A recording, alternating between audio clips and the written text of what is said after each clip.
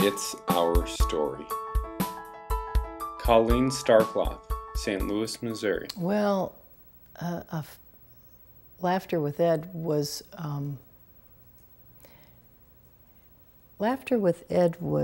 pretty commonplace. And I don't know, we laughed about a lot of things, but we also, I remember I laughed when he asked me the question about what Max was like, because we would go to meetings together, and Max is a very quiet, powerful, intellectual and contemplative kind of person. So Max isn't the loudest one in a meeting. Max says something when he has something to say. Now, I get into a meeting and I have lots to say and I say it. And so one day we were at a hotel in Washington, and I was sitting on the floor out in a hallway. And Ed came along and we started talking, and he said, "I want to ask you something." And I said, "What's that?" And he goes, "I always hear you talking at meetings, but I don't hear Max very often." And he was very curious about what Max's thoughts were and what, why was he so quiet? And I said, "Well, Ed," I said, "for one thing, you're always talking, so it's hard to get a word in edgewise. You never shut up. And secondly, if Max has something to say, he'll say it." And I said, "And I'm always talking." I said, "You and I are two peas in a pod, just like a lot of people who go into meetings and have a lot to say. But," I said, just watch. When he has something to say, he'll say it. And it won't be light. It'll be profound, and it'll be worth thinking about." And he said, "Oh, okay."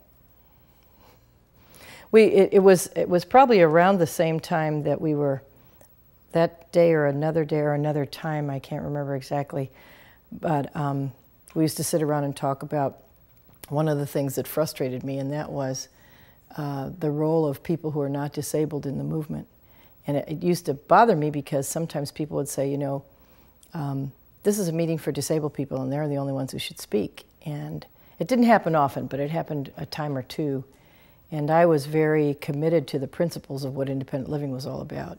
I was educated as a physical therapist, but I didn't learn anything in PT school about how people with disabilities really live after they leave the environment of hospital and rehab. And I learned that through my husband and through friends whom I met who have disabilities. And so I was quite fascinated with the whole concept of how important it was that people with disabilities had an opportunity to live independently, and how important it was that people with disabilities were taken seriously and respected for who they were and what they stood for.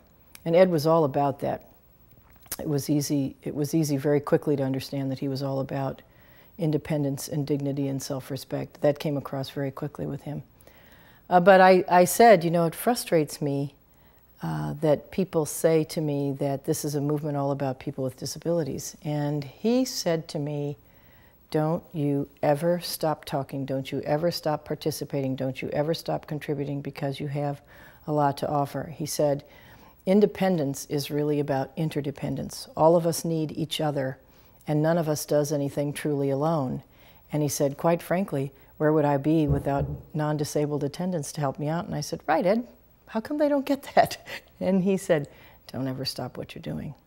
And that was a real encouragement and an inspiration to me.